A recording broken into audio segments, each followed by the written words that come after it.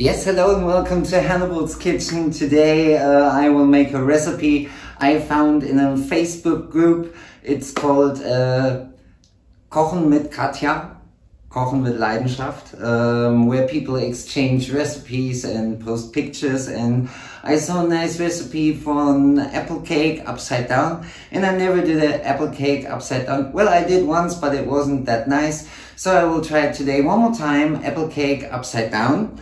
And here are the ingredients, and let's get started. Upside down. Boy, turn me inside out. Boy, turn me upside down. Upside down, turn me, gotta give it up respectfully.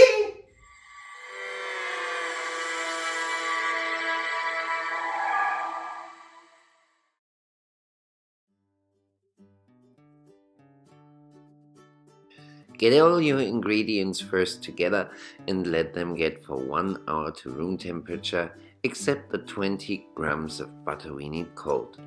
Preheat your oven to 180 degrees and take out the cores of your apples and peel them.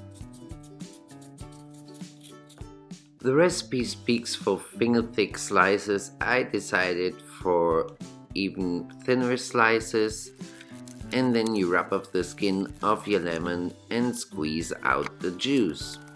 The juice you can give over your apple slices for they don't turn brown. Butter your form, which you put the paper on the bottom before. Shake a little flour through the form and then put honey on the bottom, 3 tablespoons. I used a little bit more to even get the honey in the corners. And then you place your cranberries and your nuts and your 20 grams of butter. You put in tiny flakes all over the surface. Actually, the butter came before the cranberries and the nuts. I just forgot it. Now we lay in our apple slices, and then we get to prepare the dough, giving butter, sugar, vanilla sugar and salt together and stir it to creamy consistency. Then you add egg per egg all alone, egg and stir, egg and stir, egg and stir. Then we add flour, the baking powder, the orange zest, the ground hazelnuts and the eggnog, and you're gonna process it to a homogenic dough.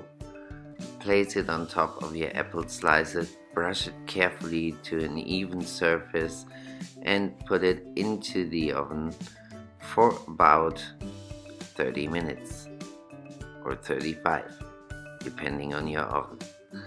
When done, take out and let cool down 20 minutes in the form. Then you will release the outer ring and flip it over to a tray and release carefully paper on the top. If you want, you can powder it with some powdered sugar. Bon appetit! And we have a dessert. I would say let's just eat it. It's lovely. It's fruity. It's juicy. The dough is tender, not too dry.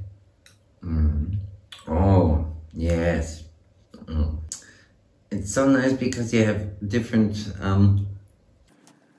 experiences while you eat this, because sometimes you have a cranberry and you taste the cranberry, or you don't and you taste a little bit more the egg liquor. The original recipe was with almonds. I decided to take hazelnuts. I prefer hazelnuts. I think good choice. So that is very tasty. And the honey on the top. Delicious. If you like this video, please give me a like for my video. And if you are not till now, please subscribe to my channel. Have a look on my Instagram, also very nice. They have beautiful pictures from food, and some of my art hobbies, which are not seen on YouTube so far. And see you next week with a deliciously hot bean stew.